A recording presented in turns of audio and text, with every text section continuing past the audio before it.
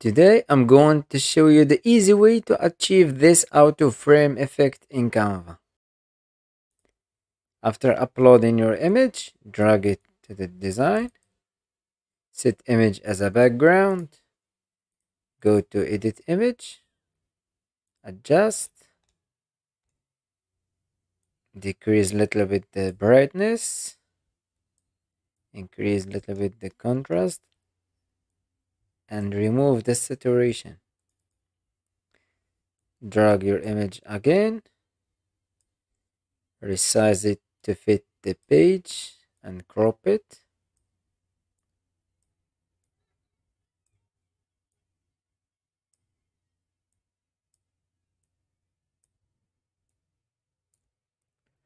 Go to border style, increase to 15 and change the color to white. The third step,